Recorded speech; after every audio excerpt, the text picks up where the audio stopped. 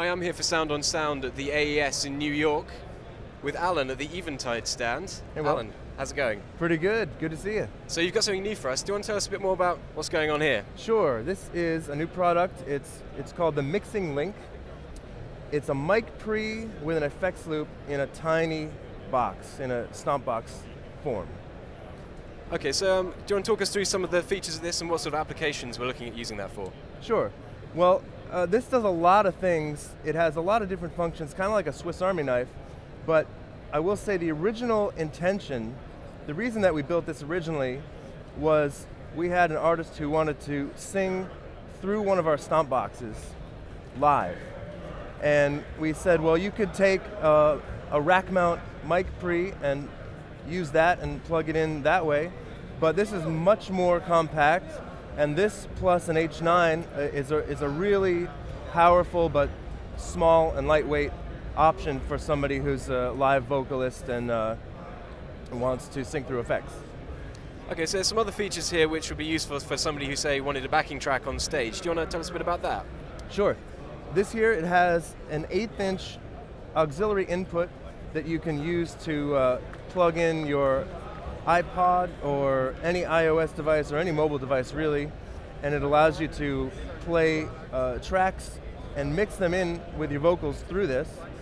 And also, if you're running plugins on a device like that, it allows you to send the audio through the plugin. So for example, if you plugged a guitar into this and you wanted to run through some guitar effects on your mobile device, you could do that with this as well. Okay, so it's we've got a couple of other bits and pieces in the studio. I mean, what sort of uses can you foresee in the studio for this particular unit?